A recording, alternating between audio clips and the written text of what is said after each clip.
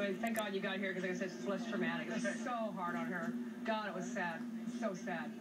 It's alright, she's sleeping. Yep, she's sleeping.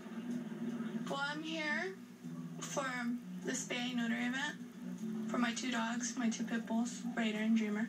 Dreamer, she's not an aggressive dog at all. She actually loves people and loves other animals.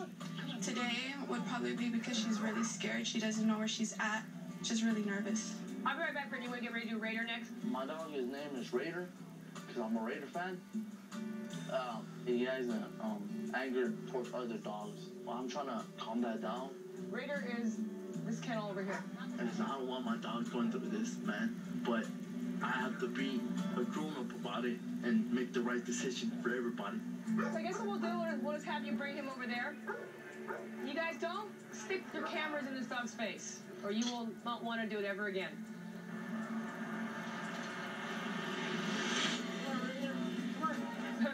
When Edward walked Raider out of the kennel, I was relieved. It was like a walk in the park for them, and it was just because he was with his owner. So with him, it seems like we'll be able to do his IV. So much easier with him here, yeah. Because trust me, I guarantee he would have acted like her. Yeah. Because they're really attached to them, their owners. She's gonna give him a shot, so you kind of hold on. Come on, Raider. There you go, there you go. With Edward and Cynthia here to keep Raider calm, getting him sedated was a lot easier than with Dreamer. But this can be a traumatic experience even for the owners.